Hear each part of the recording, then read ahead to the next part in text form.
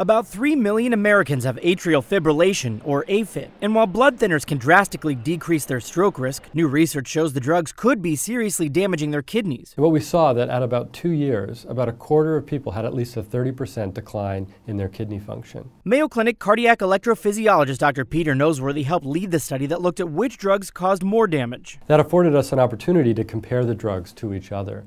And what we see is that patients taking the newer class of drugs, apixaban, rivaroxaban, and dabigatran, had lower rates of kidney function decline in comparison to those taking warfarin. And while risk of kidney damage may sound scary, I actually think that this study is quite good news for patients with atrial fibrillation. For so long, we only had one option, warfarin. It was cumbersome, and we know that kidney function decline is very common in this group. But perhaps the new drugs offer some benefit in terms of improved safety. Dr. Noseworthy says patients should keep taking their blood thinners, but talk to their healthcare provider to make sure they're on the safest one for them. For the Mayo Clinic News Network, I'm Ian Roth.